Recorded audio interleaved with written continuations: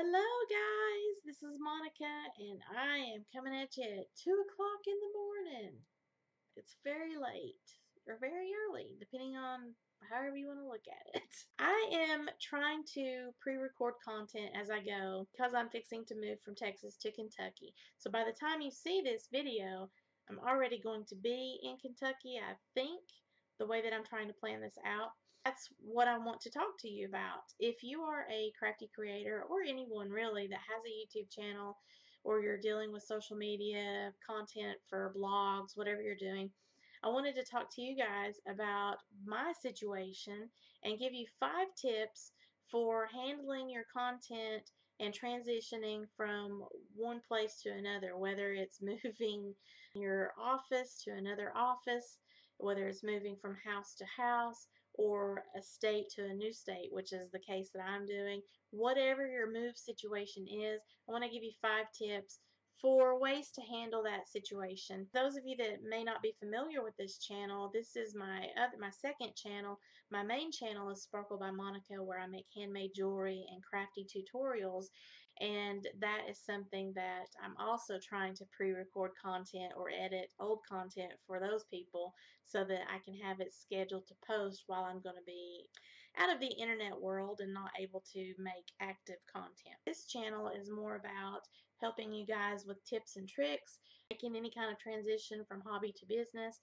If you are already in the business and maybe you're looking for some sort of small business marketing tips, maybe something that's more focused for handmade, crafty creator type people or performance artists, those types of people that are looking for a little bit more of insight from someone that has experience with dealing their own business, making that change from hobby over to business, and the different types of things that I have even expanded into now, from being just, making handmade jewelry over into becoming a teaching artist, doing some freelance consultation work. I also do some social media marketing and help for other people. There's all sorts of things that I've got my fingers in the pie, so to speak. I think that's the proper terminology. So I want to be able to give that back to you guys. So that is part of this particular video, but it's segmented towards anybody that's in the process of moving. So here we go. Top 5 tips. And I'm going to actually start with number 5 and work my way up so we can have a little bit of suspense. You need to make announcements. So once you've made the decision of whatever the type of move is, keep everyone updated. Announce it the first time.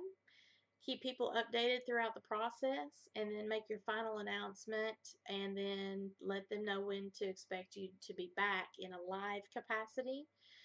For my channel here, I've been talking about it, I think, ever since when we found out the last of October.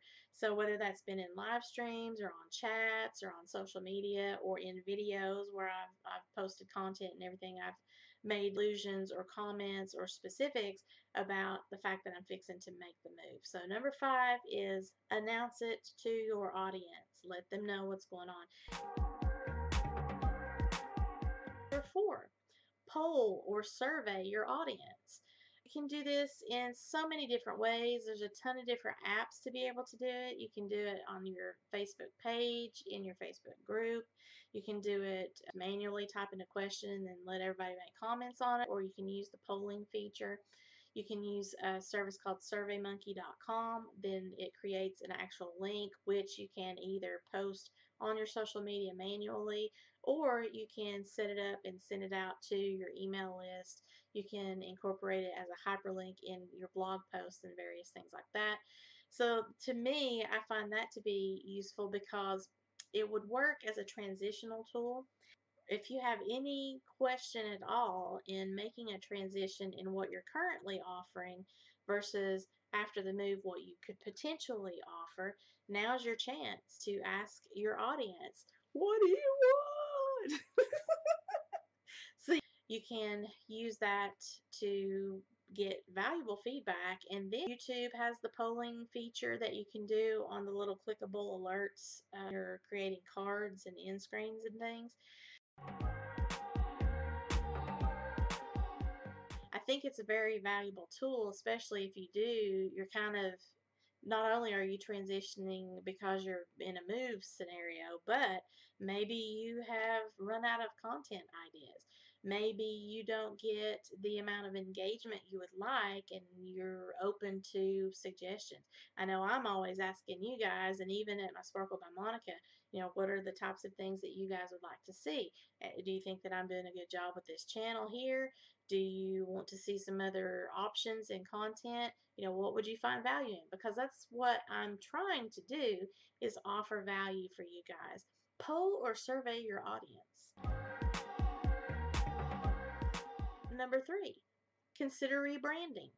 Now, if you are doing a hobby and this isn't really a business per se, maybe you might not think that you have anything to do with a brand, but really, everyone has a brand if you think about it. Even people that don't own businesses, or they're not trying to act as a business. Your reputation is your brand. So think about that in terms of, okay, well, maybe I make quilts, but I'm not selling my quilts. I just make quilts. So I have a YouTube channel that I'm showing you guys how to make quilts, just because I want to help you learn how to make quilts. But I don't have a brand for that. I don't need a brand. Well, no, you may not need a brand in the way like you don't need business cards, and you don't need flyers, and you don't need, a logo and all that stuff.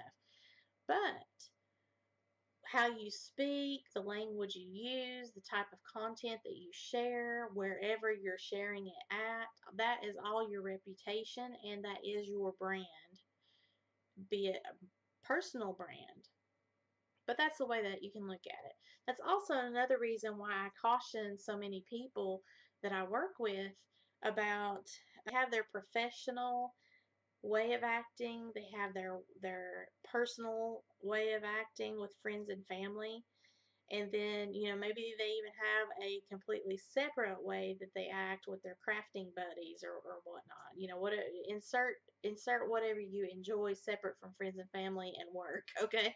So maybe they have these 3 different personalities or representations of themselves. At work, they would never use harsh language, but yet over here on their quilting page, their quilting Facebook group, they're on a rant because someone is stealing someone's pattern, and here's a whole list of expletives as far as, that person who stole their pattern.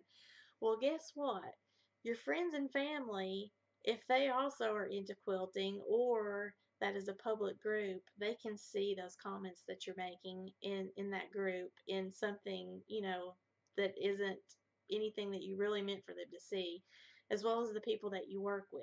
That's where I'm trying to get people to see that your overall presentation of how you act, and what you post, and what you say, and how you do, and what you wear, that could all be considered as your own brand, your personal brand, and then it translates itself and transitions into your business brand if you then move from hobby into business. Or maybe you are a performance artist and you are trying to think of a way to have a brand but not be typecast, so to speak, because there are several instances where that might deter wanting to have, or thinking about yourself in terms of branding yourself.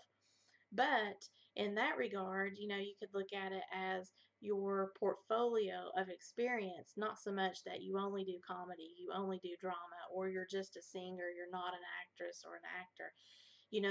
Those types of things all can go in together as far as the overall umbrella of being a crafty creator. But at the end of the day, who you are and how you handle yourself and what you put out into the world is your brand. Think of that as your reputation / your branding. And then as far as the business side of it, like for my Sparkle by Monica, I literally have a brand. I have my logo, I have my business cards, I have flyers, I do promotional marketing materials, And then I also have a digital forum where I create content in addition to the jewelry that I make. But then I'm also a teaching artist, so I have a portfolio for all of that, but it's tied into my Sparkle by Monica. So it acts as me all across the board. And then here for the Crafty Creators, I'm still Sparkle by Monica, but I'm over here at Crafty Creators giving you all tips and tricks that relate to handmade entrepreneurial type of things.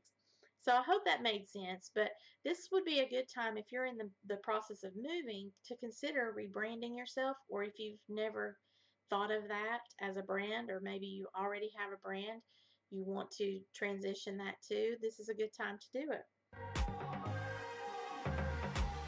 Number 2, auto posting. So I know this is a topic actually that is fresh, because by the time you see this video, though, it will have already been done. But the auto posting or the auto share feature for YouTube to post over to Twitter is now gone. I'm not giving you any helpful alternatives. The reason that they took that feature away, supposedly, is because it really doesn't help you to do the auto share, because a lot of times it loses the thumbnail picture over at Twitter. And then most times, unless you, before you let it, like if you do an auto post and you haven't caught it before it does it, I don't know if that makes any sense, like you've pre-scheduled it to auto post and you've not made any kind of adjustments in the wording that you want it to say when you auto post, then it has no hashtags, it has no keywords. All it does is the title of the video up to a certain point with the YouTube link, and it may or may not show the thumbnail of that video, and boom, that's what goes to Twitter. So Twitter wants, in the overall conversation of the tweets of the whole wide world, they want to have a way to catalog what's being talked about. And they don't just want linked up, so to say. I think actually what they're probably ultimately going to do is like what Facebook is doing, where they are wanting to compete with YouTube in the sense that they want you to have your content there. So they want you to go and manually have a video posted at Facebook, manually post that video at Twitter. There is an option if your Twitter is set up as a business account where you can go on the media tab and upload your videos and do all the fancy stuff that you can do at YouTube.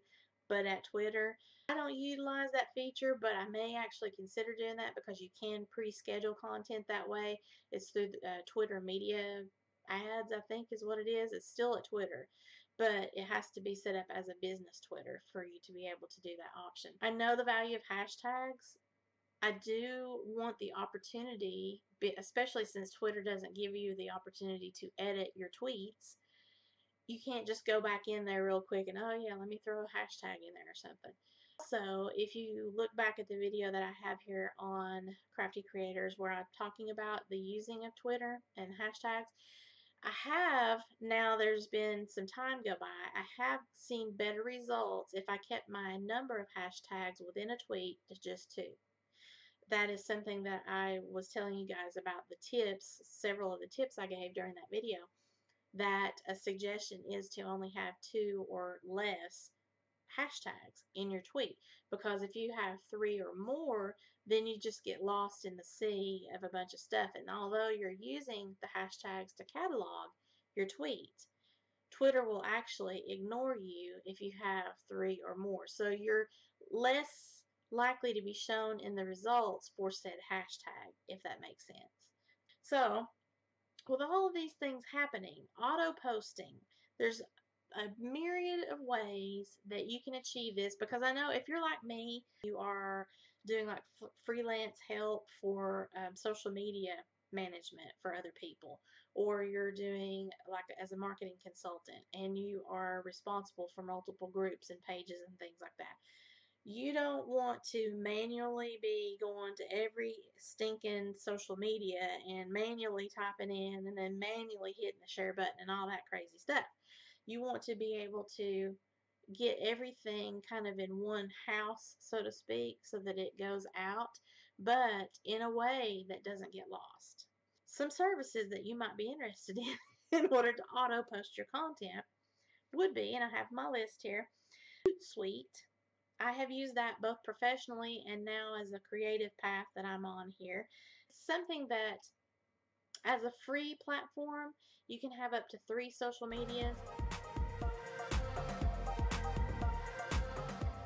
If you have more than that, then you need to switch over to the paid platform. Now, I liked it because there's several different things that you can do within Hootsuite that also includes your blog, getting your blog automated, pre-scheduling things. Number one thing that I enjoyed was, as a handmade jewelry maker, I could go in and query handmade jewelry or handmade entrepreneur or whatever the keywords were for pulling content from the wide world in general, Google alerts, as well as anyone that I follow, and I say, because I like to watch Frugal Crafter, I type in her channel, her YouTube channel, her blog, and it pulls that resource each time to let me see, oh, well, hey, Frugal Crafter just posted about her own handmade marketing tips, and I want to be able to share that with my audience.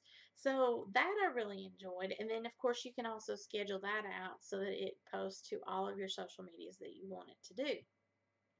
And you're working through the one place, Hootsuite. Another one that I have used is Vertical Response and Constant Contact.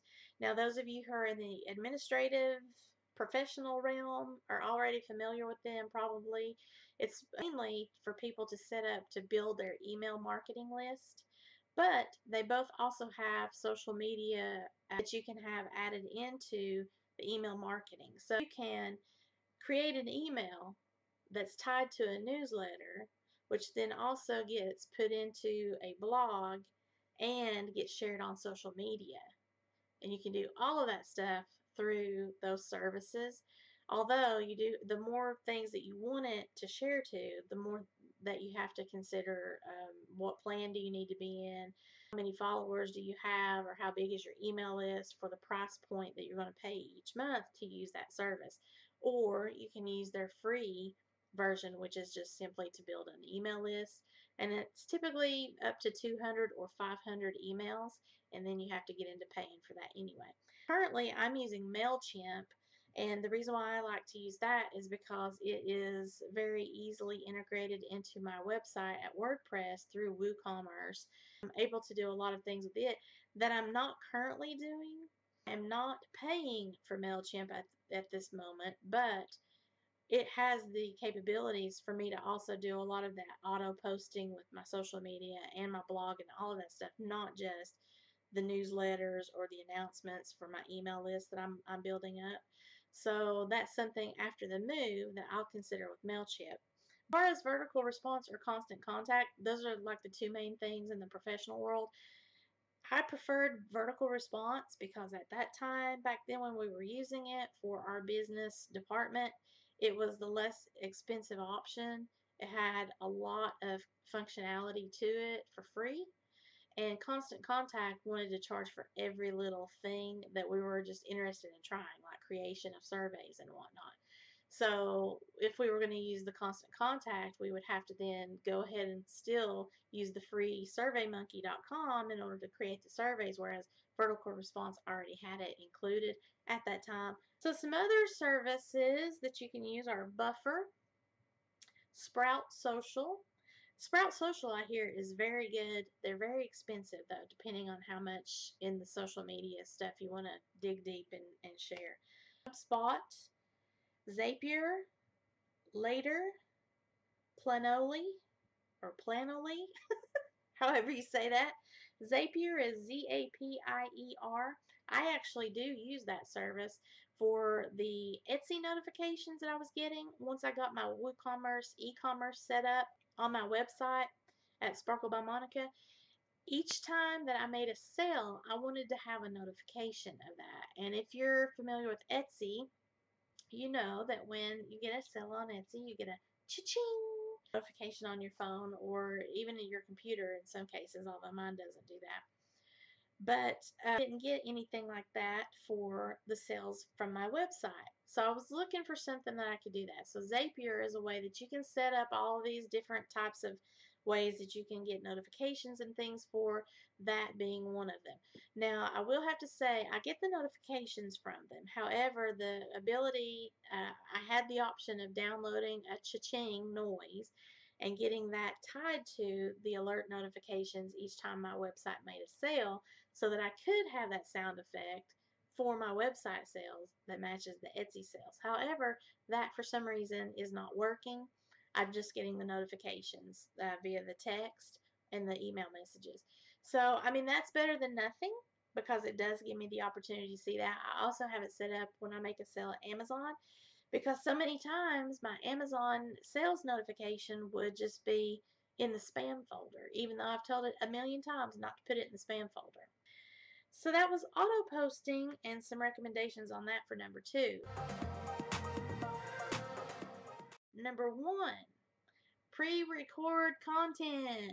That's what I'm doing today at 2:19 in the morning. Thank you for being on this crazy ride with me. I have been trying to do pre-recorded content. For my Sparkle by Monica, it's not been as bad because I've got years of content for Sparkle by Monica that I just have not had the chance to edit and post. So with the exception of a couple of things, I think I counted up, I've got like 22 or 26 videos that, between all of my channels, I wanted to post over the course of X time period for each week. That was going to be a lot of content, and there's no way that I could record all of that. Well, there is a way I could do that, but it was going to be a very bad way for me to try to do that before moving.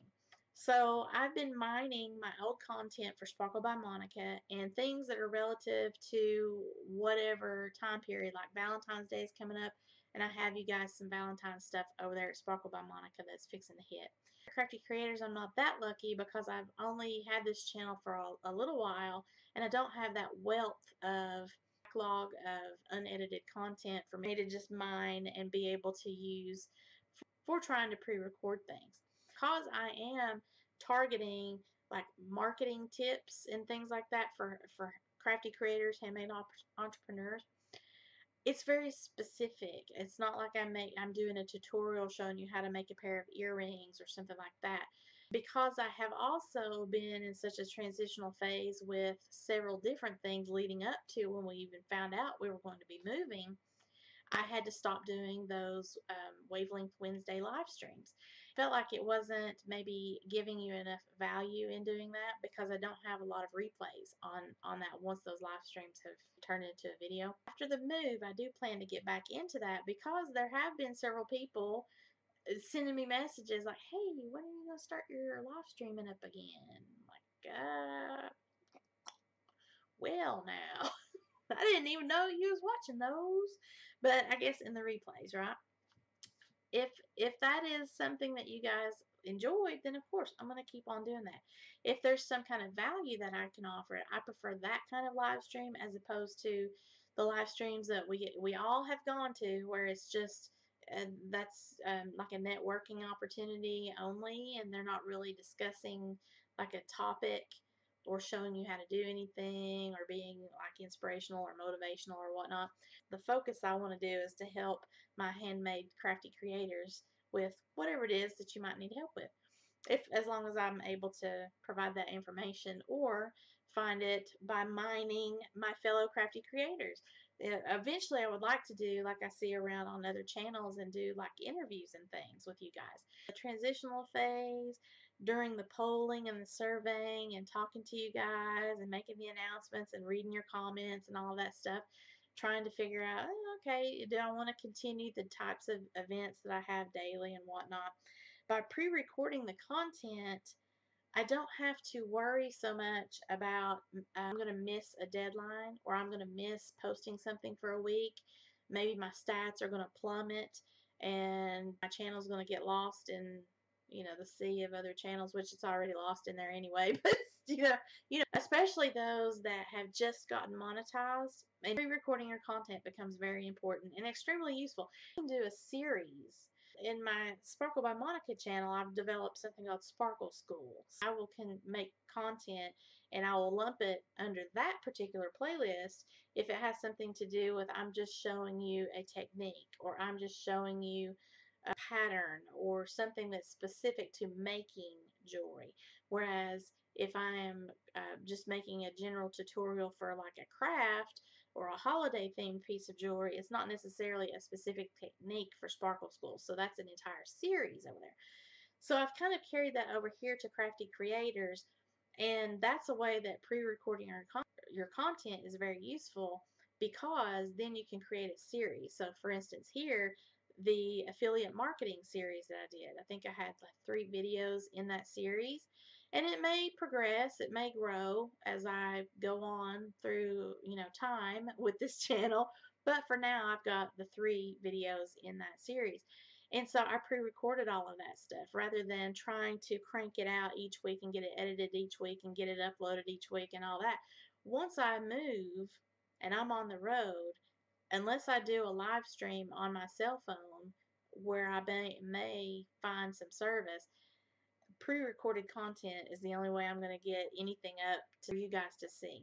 That is the #1 recommendation that I have, is pre-record your content.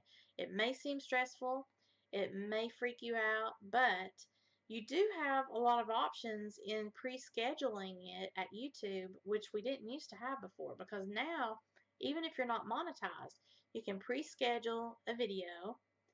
You can pre-schedule it to premiere as a video, which means that when it's premiering during that short little burst of time where your video is playing and it's playing live, almost as if you're on a live stream, but you're really not.